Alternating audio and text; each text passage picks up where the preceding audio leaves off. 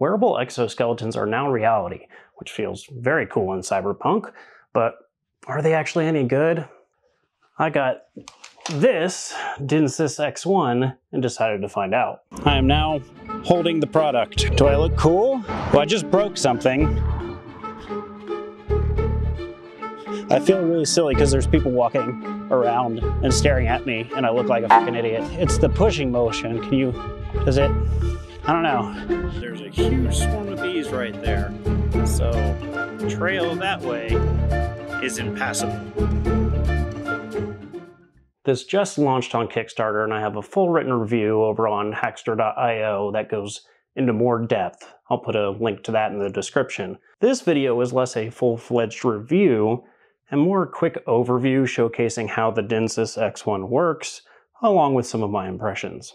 Let's start with my clumsy attempt to figure this thing out. It is a beautiful and windy day here in Phoenix, and I am in this park to test the weird DNSYS X1 powered exoskeleton walking assistance thing. Now I haven't used this at all yet, so this will be entirely my first impressions.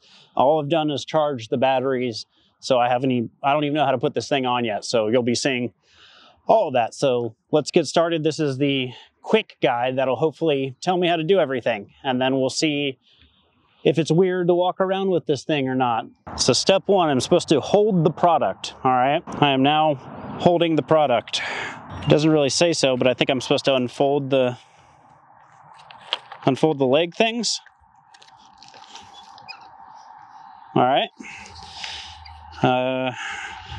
Guess I should take off this packaging. It says to adjust the telescopic link, push the unlock button. Okay, I guess that's this. Okay, so I guess that's to adjust size. Not a whole lot of variation. Oh, I think you can also adjust size with this. Okay. Tighten and stick the by Velcro. So I guess this is the back, I think, and this is the front. Okay. Doesn't really say where on your waist to put this. So I guess, I don't know, something like that. And then I guess these will go on my legs.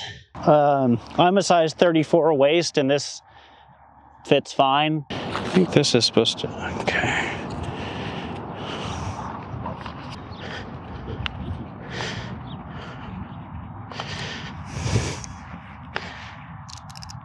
Okay, so that feels kind of tight, and then there's like a knob right here to tighten it more. Do I look cool? I feel like I look pretty lame. Connect the battery. Connect the battery plug. This, I think, plugs into the back here. Seems like I should have done this before putting it on. I think that's in. Hopefully that's in. Okay, now I got a cord coming over here. Okay, now it says to insert the battery, I think, into these side things. I think I'm supposed to somehow put the battery here, I guess. It's not clear how I do that. And also the battery in the picture doesn't look like this battery at all. They look completely different. Kind of feel like I should have done this before putting this on, but oh, huh. Well, I just broke something, so that's not the best sign. I was trying to take this cover thing off, which seemed like maybe that was where the battery would go, according to that, and then the plastic on the cover just immediately broke. Okay, I feel like I have to take this back off to figure out where the batteries go. It kind of seems like this should clip on somewhere. Oh, okay. I think maybe it clips onto the front and then this plugs into here. It's cool that I already broke this.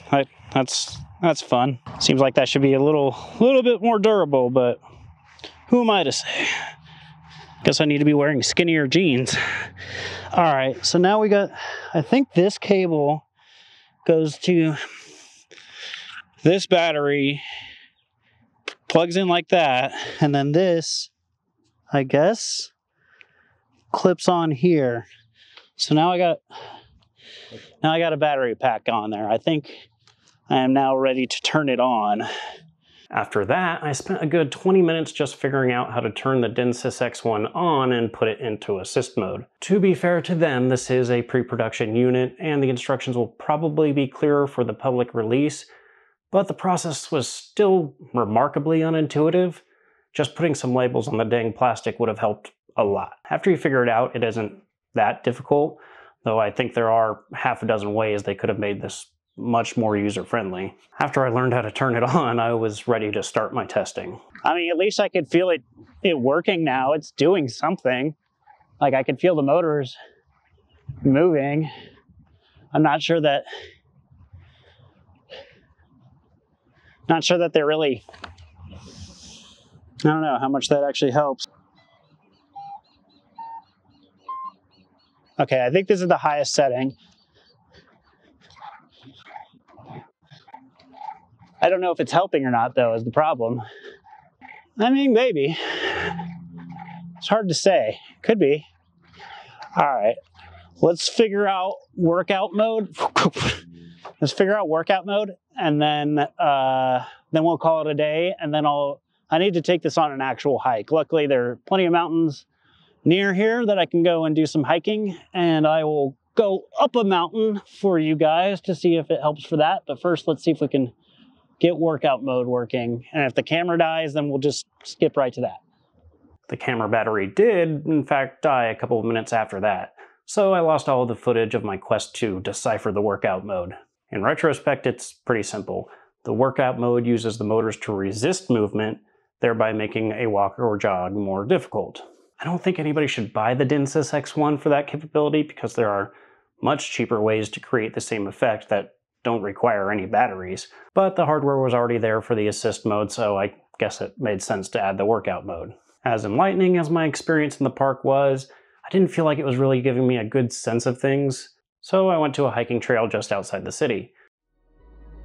My plan was to hike for a while carrying the exoskeleton but not wearing it until I started to feel a bit of fatigue. I would then put on the DNSYS X1 and continue hiking. That seemed like a logical way to determine if the exoskeleton was really helping. If it was, then I assumed I would feel some relief after putting it on. I don't know if you can hear it, but there's a huge swarm of bees right there. So the trail that way is impassable. Because I'm not going to get stung by 400 bees.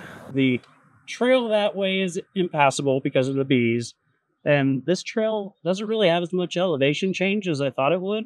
I thought there would be some that would be going up this mountain, but apparently the trail kind of just goes around the mountain. So I'm just going to go ahead and put this thing on and see if it makes a difference for this.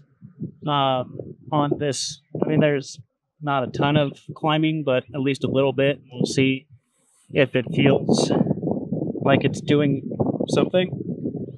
I didn't think about this earlier, but I should have worn pants because this is just going to be directly on my skin. Okay.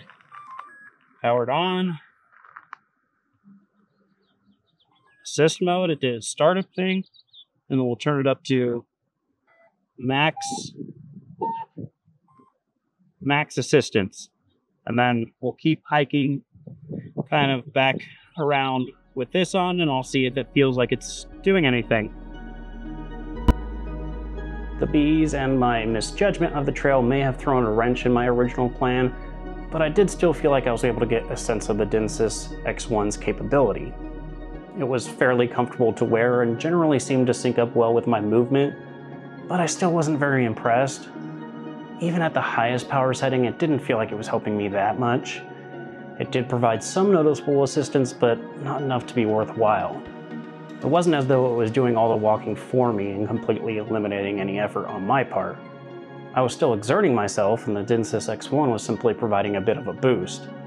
If I had to throw a number out, I would say it reduced my effort by 10 to 20%. To cap things off, I did a short run up a hill. To my relief, the exoskeleton seemed to understand what I was doing and acted accordingly. It still didn't provide a huge boost, but it at least felt pretty natural.